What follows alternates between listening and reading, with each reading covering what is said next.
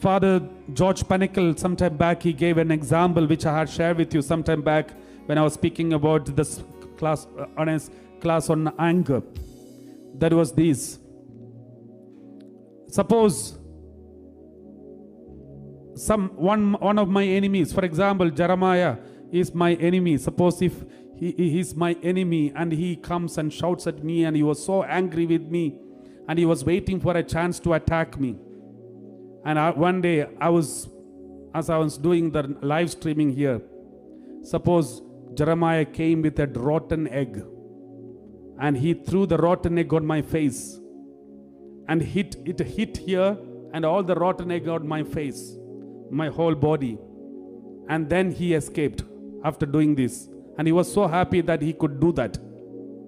And I was standing like this with all these rotten egg on my face.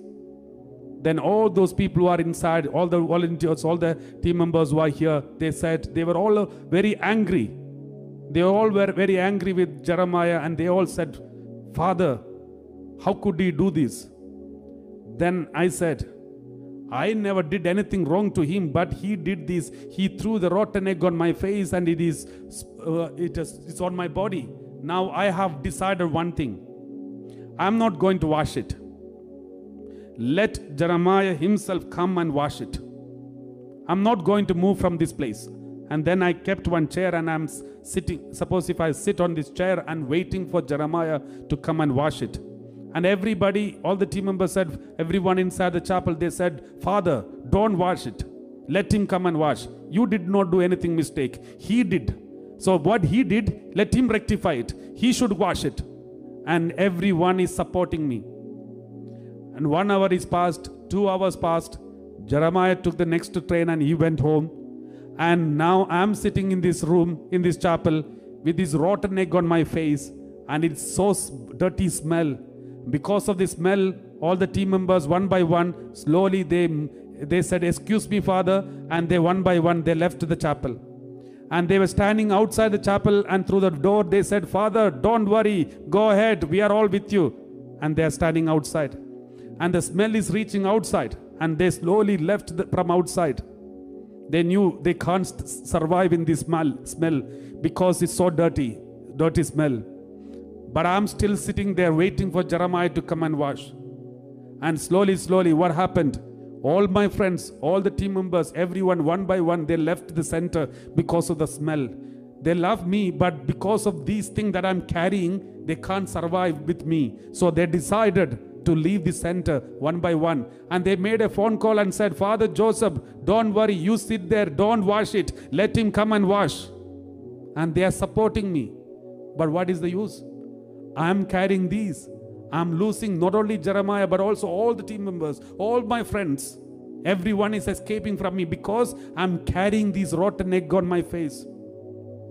My dear brothers and sisters, and this is exactly what happens to all those who are carrying hurt inside, unforgiveness inside. Anyone who is carrying unforgiveness inside and saying, let them come and ask forgiveness. Let them come and forgive me, or let them come and beg for pardon and forgiveness from me. Then I will forgive. Otherwise, I'm not going to forgive. I'm not going to wash this unforgiveness from me. Those who say so, they are like people who are carrying rotten egg on their face. Slowly, not only you lose your enemy, but also you will lose your close friends. It will be very difficult for even for your wife or husband to stay with you because your behavior is changed. As long as you are carrying unforgiveness inside of you, your behavior will be affected. Your character will be disfigured, and it is very difficult to live with you. Have you seen many people with whom you cannot live because they're very hot-tempered and no control on the emotions, very angry people, unexpected, unpredictable. They get angry without any reason. How can somebody survive with this person? Because they are carrying lots of hurt feelings inside, lots of rejections and unforgiveness inside. As long as this unforgiveness inside, they are carrying rotten egg on their face. Nobody can come closest to them. Slowly they will lose everyone.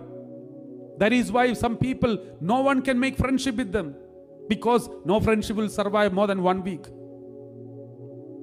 My dear brothers and sisters, This is how if we don't forgive others, if we carry unforgiveness, anger inside, we need forgiveness. Let's beg for pardon and forgiveness and say, Lord, I'm sorry.